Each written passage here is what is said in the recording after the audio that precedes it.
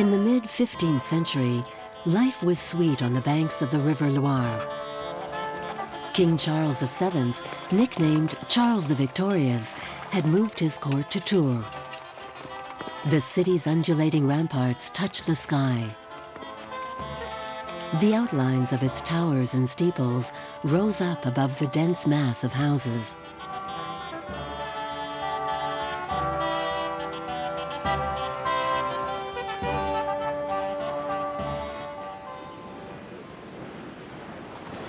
The violence of the 100 Years' War had scarred the previous century. Battles, the plague, and famine had wiped out almost half of the population. The Kingdom of France was still divided. The roads were dangerous. Local militiamen were still armed. Brigands and highwaymen were on the loose. But in the presence of the king, and with the shelter of the walls of Tours, crowds filled the streets lined with stores, workshops, and bourgeois homes. Behind one of these streets, in his studio, sometime between 1452 and 1461, the renowned painter Jean Fouquet was working on a painting called The Martyrdom of Saint Apollonia. What do we see? A bound saint being martyred by her executioners as they carry out acts of torture. A large crowd has gathered in a semicircle on the stands to witness the saint having her teeth pulled out. Naked, hirsute men armed with clubs, demons, angels, and death complete the scene. What meaning should we look for in this fantastical scene painted by one of the great French masters? To find out, we must examine the elements and the figures represented, seek to uncover the secrets behind this composition, and grasp what the artist is telling us about a period, its beliefs, and its fears. Let's get closer so we can see it in depth. Apollonia of Alexandria, a 3rd century Christian martyr, tortured by the Romans and prepared to sacrifice her teeth in the name of her faith.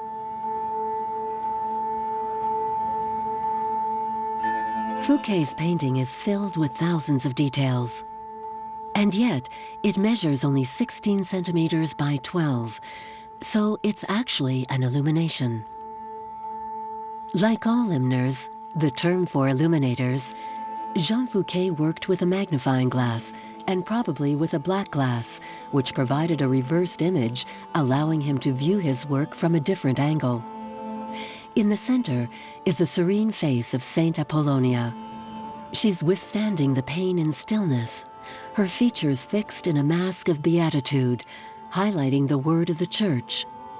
Martyrs suffered for you. Your suffering is nothing compared to theirs, but heaven awaits them.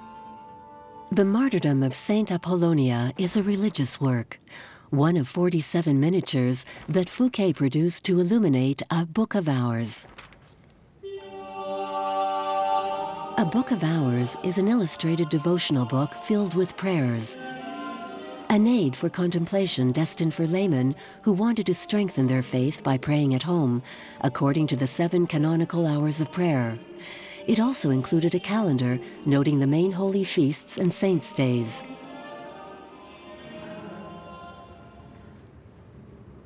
The manuscript on which Jean Fouquet was working was unique. It was a luxurious object, an original work of art. He used the maximum surface area of each page by eliminating the traditional floral borders and using the space generally reserved for the ornamental capital letter and integrating it into his composition. The illumination thus became a genuine painting. This innovation became the norm in the following centuries. Illuminations would be cut out and turned into individual works that would be propagated throughout the world.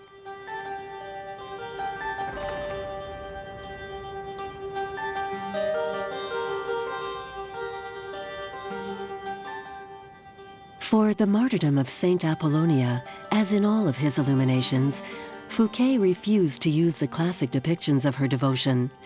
He invented entirely new compositions.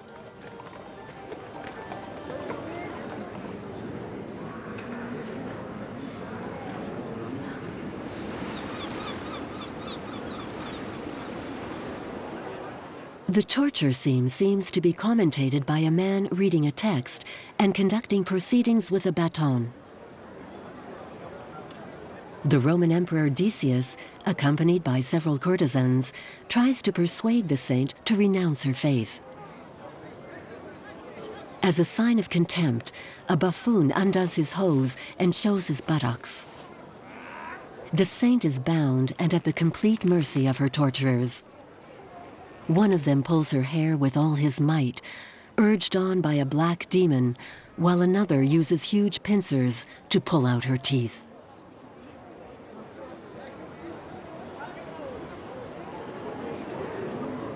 In the stands, in the middle of the rowdy crowd, various areas of action are symbolized. In the center, the emperor's court with an empty throne, since he has descended the ladder to join in the scene. To the left, heaven, overlooked by God, dressed in red, and Saint Michael in gold. At their feet are angels ready to greet the saint.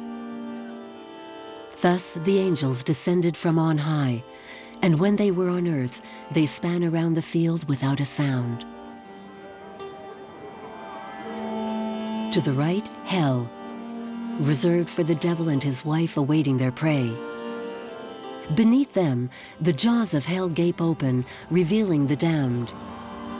To the great joy of the onlookers, the jaws of hell close again, demons bear torches, angels fly, while figures appear and disappear in clouds of smoke.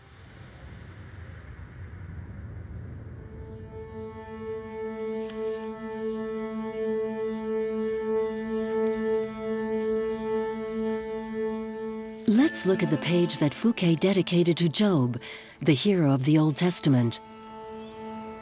Sprawled on a dunghill, the old, poor, resigned, and patient Job is plunged into the shade, in a decidedly naturalist landscape. The trees are real trees, far from the barely shaped, stylized trees with limited color of the previous century. The scene has perspective, with, in the background, a castle keep. It's clearly identifiable as the Château de Vincennes near Paris. Job's friends betray their repugnance by raising their ample cloaks. Their bodies are brought to life beneath drapery whose volume is rendered with a perfect mastery of light and shade. Fouquet uses to the full the luminosity of gold, either with cross-shading or vibrant pointillism, to illuminate dark-colored cloth when it's in the sun, and to model light-colored cloth when shaded. With vivacity in gestures and truth in movements, Fouquet is seeking to portray reality. But what of Saint Apollonia? Having already qualified the painting as fantastical, does it contain any of the realism found in Job? In fact, yes. The wooden stands overlooking the saint and her torturers turn the space into a kind of medieval theater in the round. The man with the baton thus becomes a master of ceremonies, the angels and demons scenery, and the clouds of smoke special effects called theatrical secrets.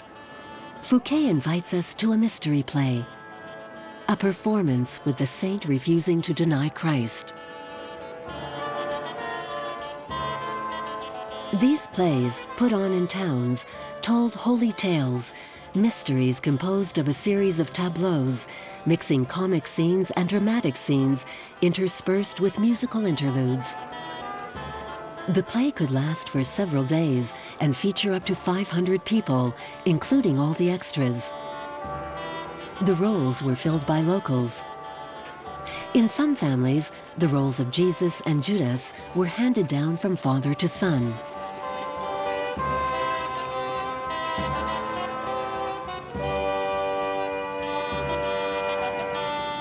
Wanting to be both showy and realistic, medieval troops often hired real executioners to play themselves and used fake corpses, bloodied mannequins, ingeniously replaced by actors through trapdoors.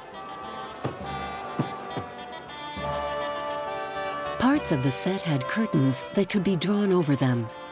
Behind them, backstage, the actors caught their breath and changed costumes between scenes. Fouquet captures perfectly the bubbling life of the theater, where actors and spectators from all classes mingled. Mystery plays were essentially fleeting. The stands and sets, scaffolded along the facades of houses, were brought down after performances. Fouquet's illuminations are a unique testament. He knew the mysteries particularly well, as he was one of the most esteemed directors of his generation, a so-called master of secrets.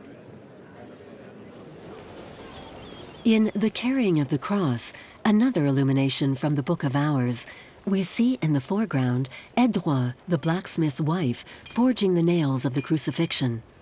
This is a scene from the Mystery of the Passion, one of the most popular mysteries of the time. This illumination is a clear example of how Fouquet was able to free religious portraiture from its conventions as he strove to give each figure his or her own individual identity. Very early on, Fouquet was recognized as a master portraitist, and it was as such that he was commissioned during his stay in Rome to paint Pope Eugene IV. The work would be lost, but is known through 2 copies. Fouquet's portrait of the Pope depicts a complex personality, tight lips which show his seriousness, and a rigidity in the firmly modeled facial muscles. Features which reveal the artist's very personal approach to portraiture. Jean Fouquet had made the long and dangerous journey to Italy a dozen years earlier, when war was raging along the roads of France. To reach Rome safely, it's likely that he joined a band of pilgrims.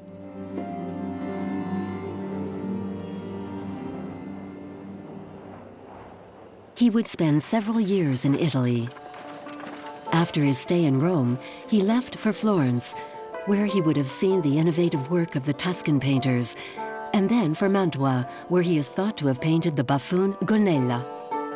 He stopped off in Padua, then moved on to Venice, where he met local artists such as Andrea del Castagno and Jacopo Bellini. Few canvases have survived, but Fouquet made a lasting impression in Italy. The Florentine, Francesco Florio, wrote in a letter dated 1478, "With his ease in the art of painting, Jean Fouquet has risen not only above his contemporaries, but above the elders. Have no doubt, for it is the truth that I write, this Fouquet has the power with his brush to bring faces to life." In the Crucifixion, in his Book of Hours, the disposition of the crosses closely resembles that of his Florentine contemporary, Fra Angelico. But close observation of the Flemish master Jan van Eyck's work shows that Fouquet is closer to him in the exact rendering of textures, a taste for expressive faces, the modeling of the bodies, and a way of making the light shimmer. Fouquet was not really a man of the Italian Renaissance rediscovering antiquity. However, during his stay in Italy, he did learn the articulated compositions through a subjacent geometry, which, thanks to the rules of perspective as laid out by Alberti, allowed him to create the illusion of depth. And he played with this perspective, here creating a circular scene that brings to mind the Roman amphitheaters where the first Christians were put to death. In his Book of Hours, Fouquet used this page setting recurrently. A central circular area, and in the foreground, the same savages bearing the same coat of arms. These traditional feast day carnival figures, symbolizing harmonious life with nature, are presenting the arms of the man who commissioned the Book of Hours, Étienne Chevalier. In 1453, Etienne Chevalier was Charles VII's treasurer and a member of his council. After a century of war, France had changed for good.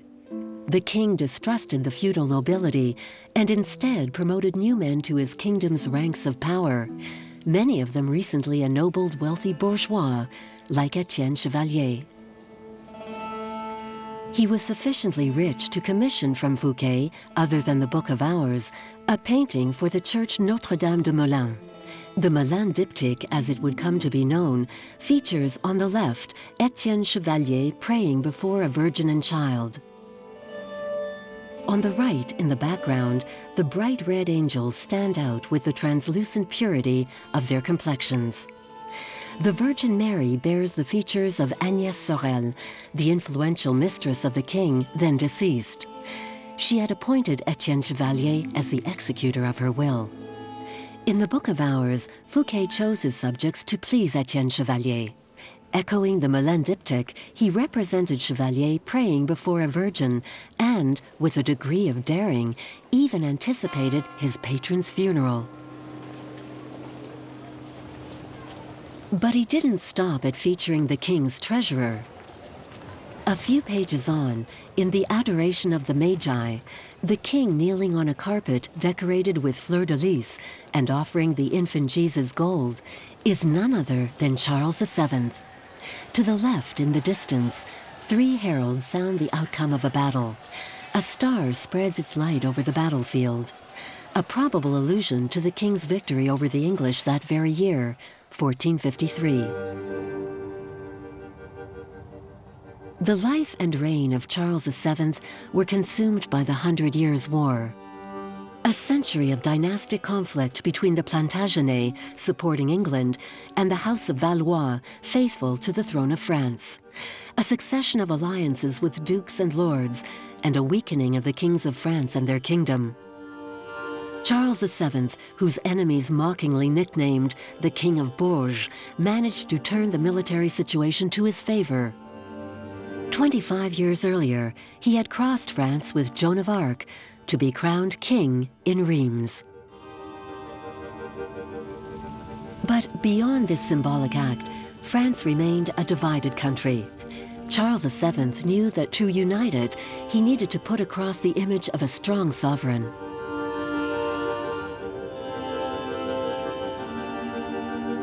Fouquet would help him by painting the illuminations for the Great Chronicle of France, a manuscript written by those close to the king, which tells of the history of France through its monarchs. In his illustrations, Fouquet celebrates the monarchy by depicting famous battles, royal entrances, and coronations.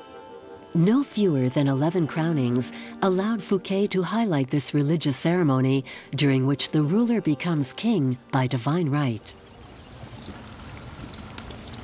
Fouquet thus became a history painter and, by extension, a propagandist. He painted the so-called Lit de Justice de Vendôme, the parliamentary trial of dukes and lords who had opposed Charles VII.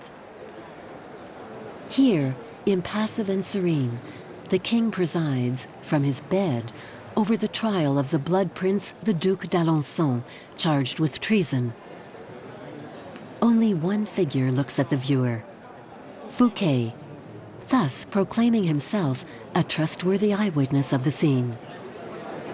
Fouquet associates the crowd with the event, therefore portraying the king at his height, the master of his subjects' fate. Despite the small scale of his works, Fouquet liked to paint crowds and their movements. In The Martyrdom of Saint Apolonia, the spectators constitute a coherent group, fully involved in the ongoing violence. All eyes are on the main subject of the work, pointed out by the long pincers which cut across the scene as they break and rip out Saint Apollonia's teeth. At the time, dentistry was in its early days. Rotten teeth were extremely dangerous and were a constant torment, symbolized by Saint Apollonia, who would become the patron saint of dentists.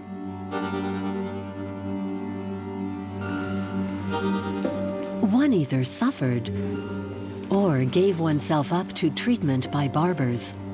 Barbers were the lowest rung of the medical ladder after surgeons and doctors, and they were only allowed to operate on non-mortal wounds.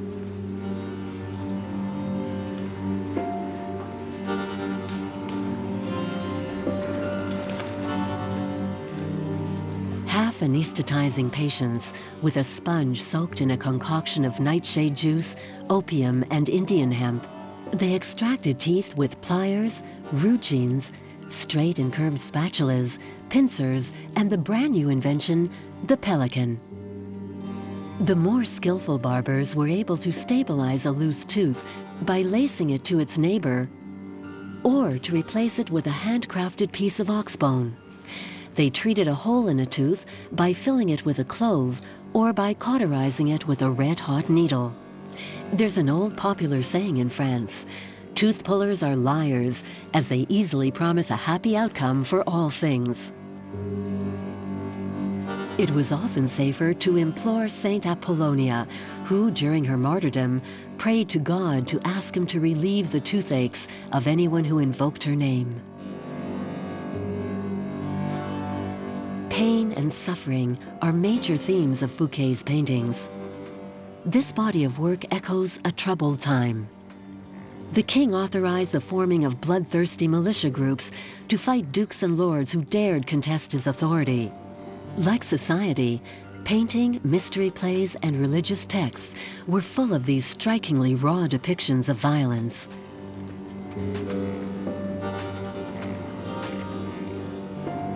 The horrors of the cruelty and torture suffered by the early Christians under the Roman Empire are told with extraordinary narrative verve in the Golden Legend, written in 1260 by the Archbishop of Genoa, Jacobus de Voragine. His tales met with huge success, and Fouquet was largely inspired by them for his Book of Hours.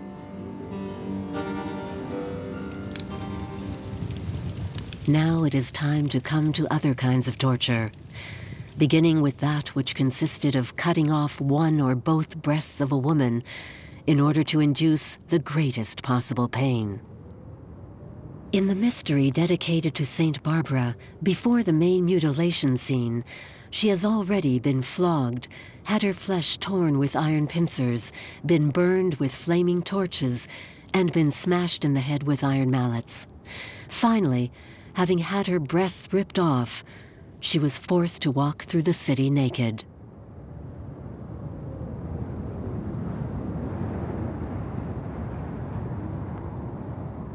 Saint Barbara was far from being an isolated case. Agatha, Agnes, Anastasia, Catherine, Cecile, Christine, and Honorina were either burned alive, thrown to the lions, had their eyes gouged out, their tongues cut out, were impaled, had their legs broken, their feet and hands cut off, and of course their teeth pulled out, which brings us back to Saint Apollonia.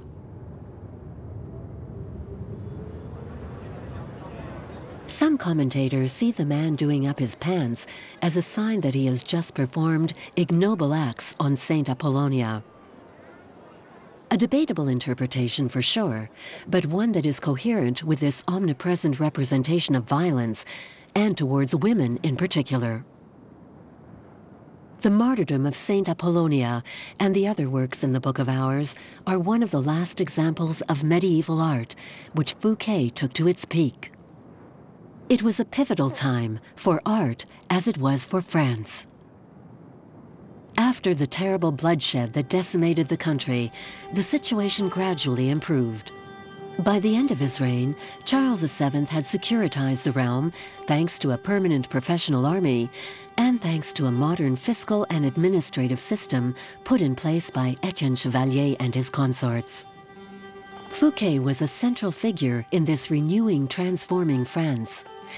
By using the allegory of a theater play, the martyrdom of Saint Apollonia gives viewers a form of distance from the violence. This detachment, however slight it may be, marks a first step to a new way of seeing the world. With his tiny, delicate paintbrush, Fouquet laid the first stones of a budding humanism and heralded the dawning of a new era just over the horizon.